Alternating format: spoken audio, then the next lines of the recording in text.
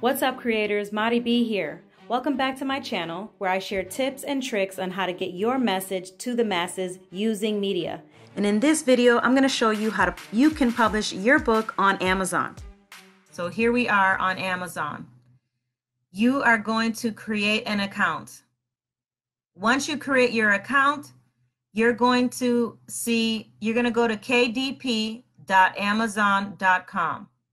If you already have an Amazon account, you don't have to sign up. You could just sign in. But publishing it, that's not your thing. I love Amazon because they kind of help you get started. So you're going to sign into your Amazon account. If you don't have an Amazon account, sign up for one. And it's going to take me to this page. Now, I have books already published, so they're all listed here below. Okay. Now, you're not going to have anything below here, so you're going to start here. Create a new title. You can start with a Kindle book. If you don't want to do a paperback, you can start here. I got to tell you, the Kindle book is not easy to do. It sounds easy, but it is not. And I'm going to do a separate class on how to upload a Kindle version, because it's all about formatting your Kindle version. And it definitely takes a lot more steps than just doing a paperback. So you can upload your manuscript. If you have a children's book or educational content or comics, you can get started with Kindle content creation tools here. You're going to create your book cover. You can use their online cover creator, as I mentioned, or you can upload your own. You're going to choose your description, your keywords, and your categories. Important. ISBN. You can get a free ISBN to publish your paperback. Kindles do not need one. And then they give you tips on how ISBN works. So here, I'm going to go down to this book. So I'm just going to click on Continue Setup. No, not with this one. Let's go to this one, Continue Setup. This is a book that is already existing. It's already live. You can see live on Amazon. Once you make changes to your book, it will not be live, but as soon as it's approved, then it will be live. So here's what you're going to do. You're going to create the details. Your book is in English. It's giving me the no, do not, I cannot touch this right now because it's already been published. You're going to enter your title as it appears on your book cover. The book title must match your book cover. Very important, because if they don't match, your book will be rejected. You cannot catfish your book. Unleash Your Divine Design was my title. The book title cannot be edited after your book has been published. Very important. So if you are not totally sold on a cover of your book, as far as the title of your book, do not publish your book yet. You can keep it as a draft. And then your tagline. Enter the information. Is it a series or is just a one-time book? If it's a series, you can write your series information, series number 1, series 2. That's great for fiction books. If they have like a Chronicles thing and it's 5 books all together, but they're only releasing the first book, you can put 1 there and put the title of that first book there. Okay, you can provide an edition if you did multiple editions. In other words, you did an update to your book, which I'm going to do for my Publish It book. I have to update it because there were a lot of changes to the publishing platform. I used to use CreateSpace. Well, a lot of us used to use CreateSpace. It was owned by Amazon, but Amazon got rid of CreateSpace. And they really, I think they just bought it out. So, which is why now you have to go publish your book through Amazon KDP. All right, so you're going to put the author information here. You are the author. You're the primary author or contributor. You can add additional contributors here. So here, see, like you have the editor, the contributor, the author. And then here's where you're going to put in your description. You can copy and paste it. If you've already written your description in a Word document, you can paste it here. I own the copyright and I hold the necessary publishing rights. In other words, you didn't copy and paste this book. You didn't use somebody else's information. This is not a book that you're recycling. You actually own the copyrights of this book. That doesn't mean that you didn't hire a ghostwriter. Now, a ghostwriter can be hired. Let's say you have an idea for a book. You don't want to write it. You don't have the time to write it. You want to hire someone to write the book for you, and you want to put your name on it. Of course, I don't recommend that, but a lot of people do it, and they make money from doing it. I don't know how you could release a book, but anyway, it's being done. So in other words, if you want to write a book about how to market your book, and you hire someone who knows about how to market a book, and you hire them to write a book about how to market the book, they're considered a ghostwriter. You pay them an amount, but you don't have to give them the copyright. You don't have to give them author credit for it. It's your book because you hired them as a ghostwriter. So their content is now your content. It's pretty much like you purchased a song from Sony, or I was the ghostwriter. I wrote the song, but I sold my lyrics, my song, and to Sony Music. Sony now owns the rights to that music. I gave up all my rights when I sold it to Sony. Okay, so this is pretty much that. You own the copyright, you hold the necessary. If this is a public domain work, let's say this was a book written over 100 years ago, like Think and Grow Rich, and you put that in your book, it is now a public domain book. And what happens is you lose your publishing. You select this option if you're publishing a public domain book. Keep in mind that the duration of the copyright varies between countries. So if your book is in the public domain in one country but not another, you must identify your territory. Very important with that, okay? But for now, we're selling our own books. Choose 7 keywords that describe your book. So here you're going to write down 7 keywords. Now these keywords are important. I'm still learning how to use keywords, to be honest. Once you think you got it and then you don't. So I just updated my keywords yesterday. This book has been out for, I don't know, since 2014. But so in other words, if someone types in Amazon or types into Google, how to set goals for the new year, your book could possibly show up on that search. So that's what these are for, keywords. Categories, really important. You can choose up to 2 categories with Amazon. Your category is the section of the Amazon site where users can find your book. If your book is about finances, you don't want to put your book in a psychology category, or like a abuse recovery category, because it's about finance. So placing your categories is really important. You don't want to catfish people either and put your category in the wrong category just so you can get higher, search possibilities. It's important to put the category to what you want. Okay, this is really important because this is going to determine what type of person is going to be buying your book and interested in your book.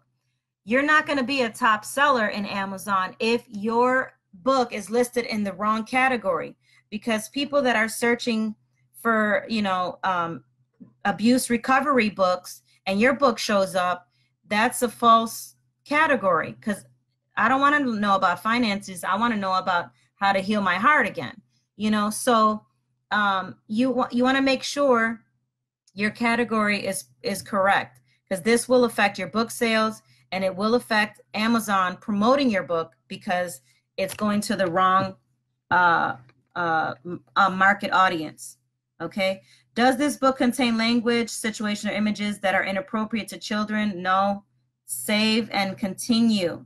It's saving everything that you put in there. Save and continue. You guys with me?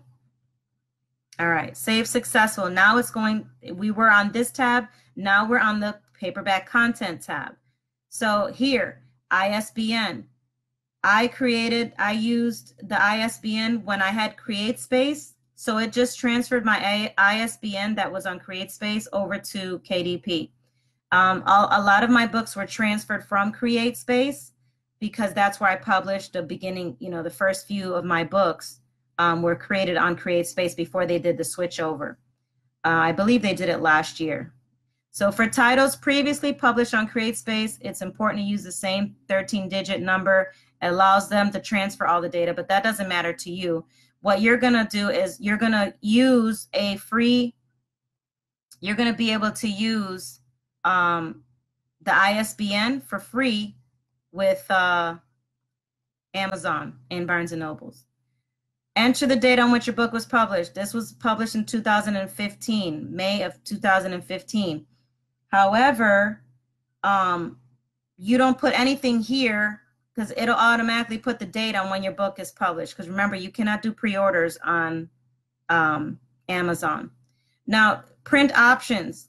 Do you want black and white interior with white paper? Do you want cream paper? Do you want a color interior with white paper? Remember, if your book is in color, it's going to cost more. So all these determine the pricing of your book.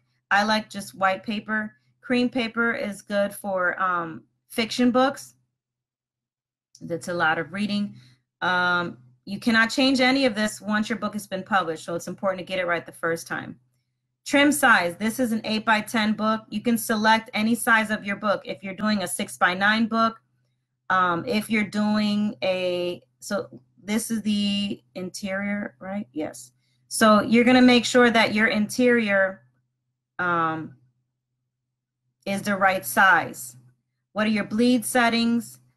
No bleed or bleed. Bleed allows printing off of the edge of the page. It's used to support images and illustrations. So if you have, charts or pictures or graphs or things like that in your book, you might want to use bleed, but it's only for PDF, or no bleed if you're just using a regular wording. Matte or glossy. This book is glossy, but you can choose matte or glossy. And here's where you upload your manuscript. So now that you did all that you did and you made your formatting, you formatted your document. Now you have your Word document and you want to upload it here. So obviously you're going to save your document onto your computer so you can be able to upload it here. Click this, browse wherever your document is, and then you upload it. Here is where you're going to put your book cover. I created my own book cover, so I just uploaded my cover. However, you can use Cover Creator with Amazon, which is a free service, to upload your book cover. When you click on this, it's going to show you a preview of what your book looks like. And then you can determine whether this cover is going to work for you or not. If you need to make adjustments to the cover, which that has happened to me quite a few times. And then you're going to save and continue. Let's see. Let's launch. Amazon, where are you? Okay, there we go. My book uploaded. And this is the front and back cover. So I used the template from CreateSpace to upload my picture here. And you see here's my ISBN. So when I click next, it's going to show me the interior of my book.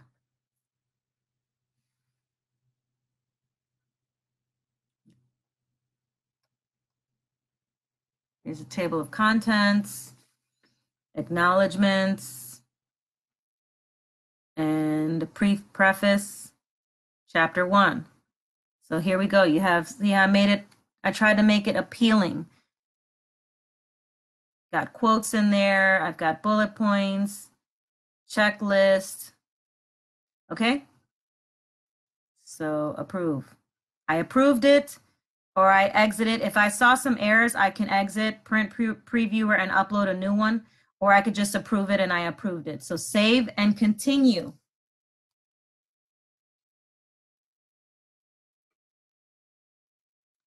Then it's going to take me to the third tab. This is where we're going to talk pricing and territories. So here, select the territories which you hold distribution. You can choose individual ones, or you can go worldwide.